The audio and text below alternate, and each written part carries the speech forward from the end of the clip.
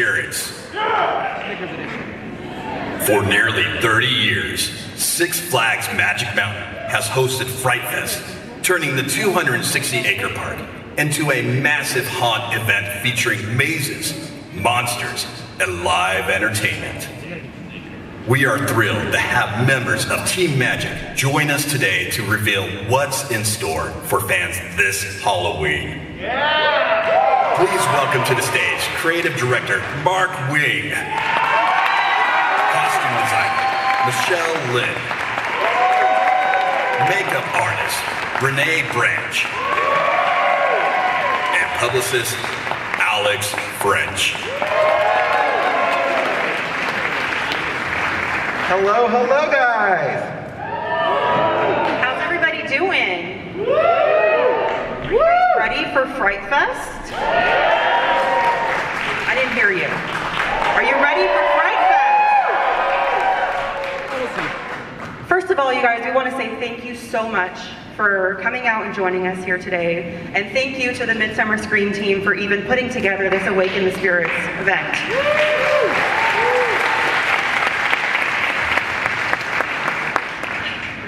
Without further ado, you guys, Halloween is back, and this is Fright Fest, in case you guys are wondering.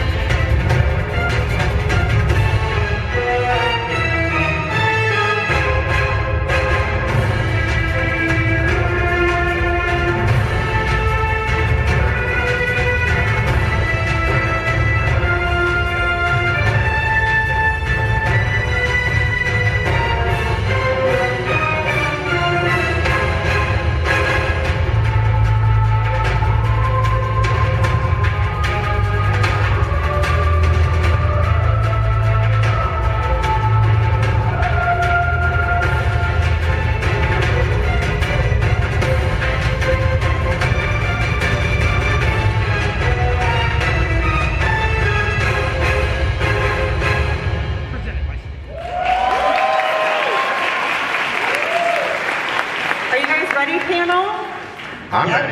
How excited are we that Fright Fest is back? I am so excited, and I just want to say it is so amazing to be back at a haunt, guys, a haunt convention. Yes. So thank you, thank you. And so, you know, Fright Fest this year, you guys, we are back with more dates than ever. We have 24 nights of Fright Fest. So there's plenty of times for you guys to come more than once, get all the scares, and have a great time. And we have a little something else. We had someone else that wanted to say a few things to you guys as well before we get started.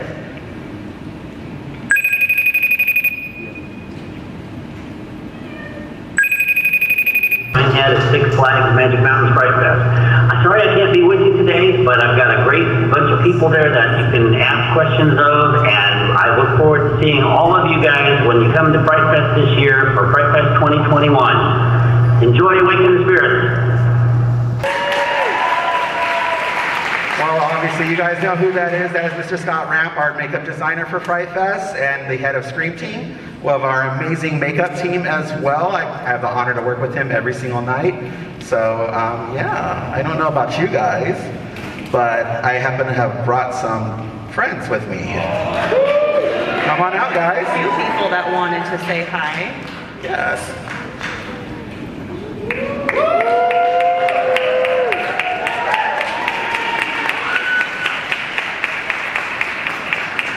Obviously, you guys see the little one crawling back here. That's Innocence. Say hi to Innocence.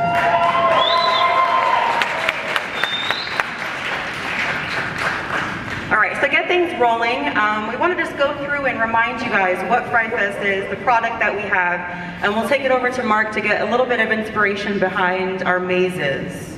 So yeah, obviously we have so many attractions and so many different things for it's such a variety, and that's what makes Fright Fest so special. Obviously you see Red's Revenge right there. Red's Revenge is actually an attraction we've had for a very long time. I was very inspired by all of the fantasy things that were coming out back in 2014 roughly. We had like Once Upon a Time from Disney, and we had some amazing movie franchises that were coming out, and so I was like, it's time for a fantasy. Plus, we had the amazing hit of our Scare Zone Nightmares, a Twisted Fantasy, which was our first ChromaDepth 3D Scare Zone. So it was just an honor to work with the amazing team over at Little Spider Creations for this attraction. They helped so much, and they help so much with our events, not just us, but other Six Flags parks. And yeah, it's an amazing, it's one of our first really theatrically themed mazes that we have in our park, besides our like Willoughby's, and ever since then we started doing more and more. Hello there. Michelle, what goes into the costume design when you're creating a new maze or even bringing back a new maze? There's so much that goes into it. Mark and I are great friends, and we usually bounce ideas off of each other. We get inspired by things that are nostalgic to us, like movies and things we grew up in the 80s. I'm an 80s child, sorry, love it. We're both. Yeah. Sometimes it's the fabrics that call to us. Sometimes it's video games. It can be all sorts of things. Yeah, we really just like, we go to downtown LA. Obviously, if you've been to the garment district and the fabric district down there, that's such a big inspiration. We could be inspired by a character. We can be inspired by a simple color, to be honest with you, that can just trigger something. So every single thing that you see. Yeah. What about this next maze for Condemned? That one was recently added. Yes. So that is our hoarder attraction, to be honest. And it's amazing. The detail that went into that attraction, and we have an amazing scenic team. One of our heads of our scenic, Melissa Franson, if you guys are aware of her, she does a lot of the scenic, works with me a lot to design everything that you see scenically in scare zones and in mazes. We also work with another great company with this one, and we are just so proud of this one because there's so many hides in here, it's not even funny. Super terrifying. I don't know, I'm not a big Fright Fest person. I mean, I love Fright Fest, but I get scared really easily, so they do great. What about Renee? Anything to add from the makeup side? Like, what draws your inspiration? Well, between Mr. Ramp and Mr. Wing, they come and they say, okay, this is what we're looking at, this is the direction that we would like to go, but they give us so much creative freedom that it's just super enjoyable to work with them throughout this entire season. So I do Innocence makeup. Round of applause for Innocence and all the other girls over here. She is my favorite character to do, obviously, and just a delight to work with. That makeup is a big makeup. It's an icon character for us, and each year I try to improve upon it. I try to make sure that she looks the best that she can look, so that when all of you come, you can take pictures, video, and she always just is picture perfect for you. For anything else, like the new looks that we have coming up, Mark does give us little lookbooks and say, like, this is where we want to go with it, this is what we want to do, but we trust you, so let's see where we can go. So this is the starting point for one of our new makeups, and we'll see where it goes from there. I love it. Yeah, I love it. They're amazing. Yeah. Also returning, you guys, we have Vault 666 Unlocked. And that one I know has always been a fan favorite. You can clap, it's okay. You can clap. Don't be scared. Yeah, Vault 666 has gone through so many transformations since we created it originally. From an experimental site with different creatures and animals and stuff, very Island of Dr. Monroe. That was my inspiration for that one originally. To Hellfest, the movie, to what it is now, which is play on like the dark goblin market and a sinister character known as the Shadow Man. So it's been, yeah, that one's had probably seen one of the most changes, and it's just a unique one, especially with every year we try to do something different with the costumes and Michelle and the makeup. So I'm gonna let Michelle talk a little more on that one. Yeah, we just work well together to create these new, unique characters. I feel like we're really good about iconic, unique characters. We have a lot of fun making them creepy and using a lot of things like sandpaper and cheese graters and serrated knives and things like that just to from your household cleanings, like brush supplies. We do all types of techniques to distress and to, Scott has actually been a great mentor, Mr. Ramp, on utilizing the most random things to create unique sculpts and paints and stuff like that. So. You guys, Innocence is coming this way and she's freaking me out. Stay on the other side over there. Okay, so Aftermath 2 Chaos Rising is actually the largest outdoor maze. We are so excited to bring this one back, and I believe we have a few new touches inside that we're doing, moving some things around. Yeah, there's some minor tweaks to it. Every year we always try to tweak things up to change some elements to try to make it new and fresh.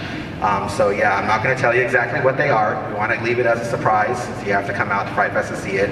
But this is our over 40,000 square foot attraction. A lot of the set pieces that you see are actually, fun fact, are from the original Batman stunt show that we had at the park. Yeah, we miss it. We definitely do. But yeah, this one was my very first maze I ever designed, the original Aftermath in the Action Theater. And it was very, yeah, it was actually one of our biggest challenges, because getting large scenic from RVs to a plane crashing into a building, it was something definitely challenging yet fun, and that's how we really developed our scenic department, is through that attraction. And we have so many talent in the maze to dress. Yeah, exactly. There's a lot of military, we want to get that right. And also just those iconic characters like we said before. Yeah. And something new, we're always challenging ourselves to push ourselves to be better. We can always do something new. Yeah, and thanks to the team over at Immortal Mask, they helped us out with that attraction and did some stuff for us, and we really, really appreciate it. And it's the best part of my job, is being able to work with so many haunt companies. Just to, obviously we want to help them out as much as they help us out, and they really make an impact with us. So thank you to our vendors. We appreciate you guys. Thank you.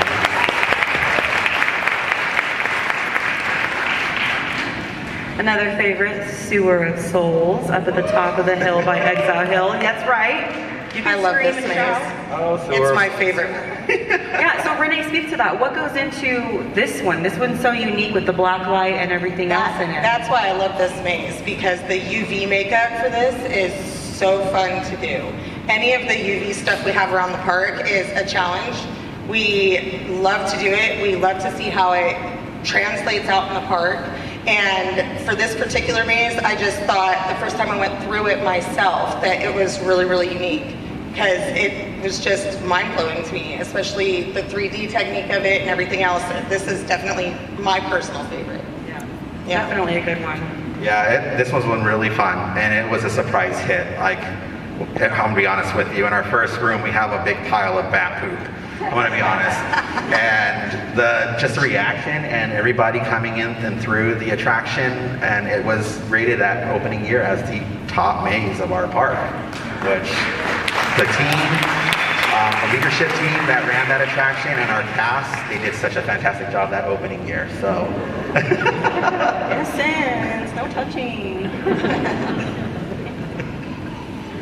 And last but not least for the mazes, Willoughby's Resurrected. Yes, Maggie's home. I think this is where Innocence is trying to find her way. She's a little lost over there. Keeps coming this way. That is her home. That is her home, yes. Willoughby's Resurrected. Actually, Willoughby's was one of the very first attractions ever at Fright Fest. The event obviously kicked off in 1993, and what's called Willoughby's was introduced in the 90s. The original concept was they were very much like your Addams Family, very awkward and weird family. But in 2012, we decided to transform it and give it a new face look. And that was one of my biggest challenges, is making them scarier and darker and nastier and creating stories for each of the characters. So Little Innocence here was actually developed by multiple people. I created her basic backstory and a quick little sketch that I gave to some of our artists. And those of you who are very familiar with the amazing Mike Spatola, Emmy-nominated makeup artist. Yes. He was the original makeup artist for Innocence. And then it went and transitioned into multiple artists, including Rod Maxwell. And then we have our amazing, amazing artist Quentin. And then as of last year, Renee took over her So she is definitely an icon character, and thanks to so many people, including our costume team and Scott Ramp, who made the amazing sculpt on her. Like, yeah, we can't thank them enough. And it's a beautiful maze. When you walk through it, take your time in some of the rooms, because there are things that people never see in the maze. There are so many different effects that people you've got to look up, you've got to look behind things, you've got to look everywhere. It's just a beautifully eerie maze. Yeah, and it's a lot of the details that went into that attraction. There's some that are actual very old relics in there, actually, including the carriage, and there's a wicker casket that is actually a wicker casket that we've got back east. So there's a lot of detail in that attraction. Is the casket used? Do we know? I don't know what they do with that, I'll be honest with you. Just wondering. But it's a classic, everybody loves it, and that's why we keep bringing it back. Yes. So along with our mazes, as you guys know, we also have scare zones set up throughout the entire park. And it's just something to add. Yeah, give some love to the scare zones. Yeah, we want to add that fright as you guys are going from maze to maze. And if you don't know, Fright Fest, we don't close the park. We keep the park open the entire night. So you can come during the day, 7 o'clock Fright Fest starts. And that's when the crazy little monsters like this one over here in the green start roaming around. Oh boy. Yes, you.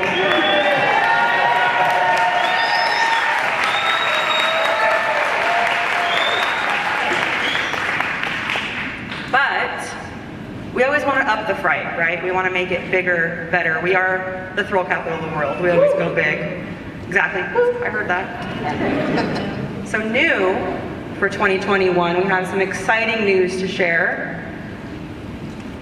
The Dead Zone will be added. So if you look to my left, this is a new character actually in the Dead Zone. So our theme is cyberpunk zombies. So yeah, obviously we are so excited. This will be one of our largest scare zones we've ever done. It's going to be in the underground, the new area where West Coast Racers is located.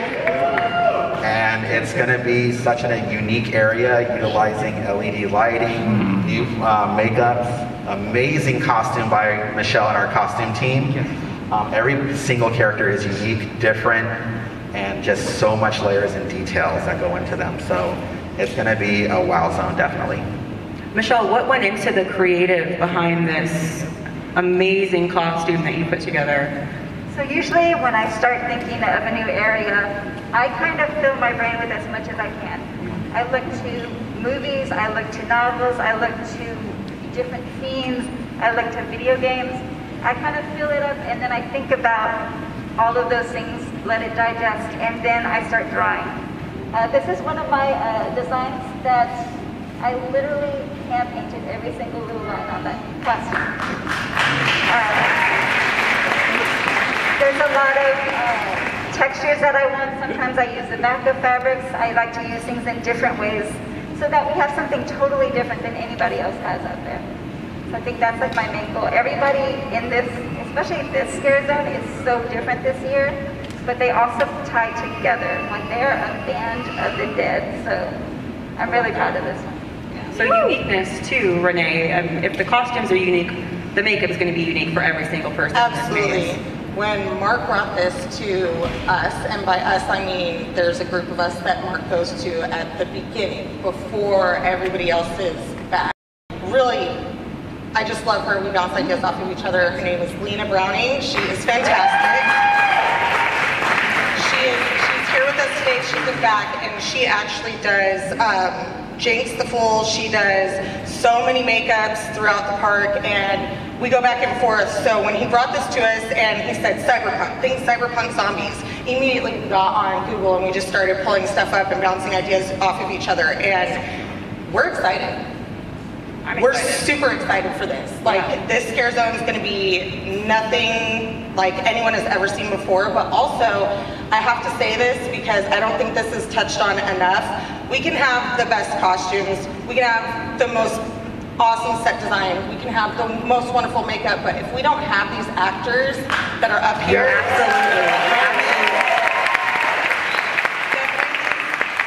that actually and this is just phenomenal what they do. It's phenomenal. It takes this whole team. Her hand painting, him coming up with it, us brainstorming, and then bringing it to life. And of course, everybody that decorates the set. It's phenomenal. This is going to be phenomenal this That was year. so well said. So as far as the layout and everything, Mark, can you speak to any of that? I have one slide up with just the concept So here yeah, that was the for the artist. initial concept to start. There's so many more that you guys are not going to be able to see because obviously I want to surprise you guys. But it's spanning that whole, actually go back if you don't mind. Sorry.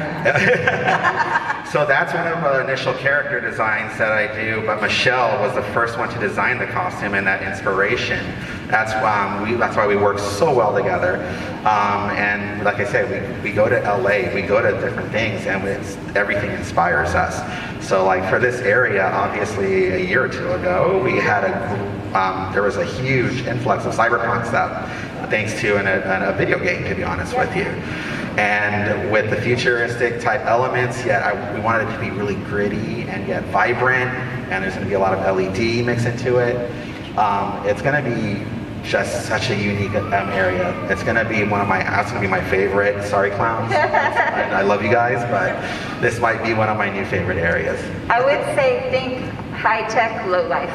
Yes. What I would think. Exactly. Exactly. It's very industrial within the area with the scenic that we're doing. And there's a lot of custom and fun graffiti photo ops that we're going to be doing in the area.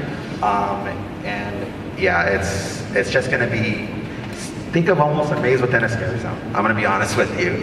So we can't wait for you guys to check it out. I'm very very excited. You know, the footprint for the underground too is such an amazing footprint, so much space. It gives us so much creative room to really bring these scare zones to life as you guys are going through from area to area. So we are very excited for this one. I mean, Renee pretty much sold it, I think. I think she did, yes. So yeah, just think, cyberpunk, zombies on acid, it's gonna be great.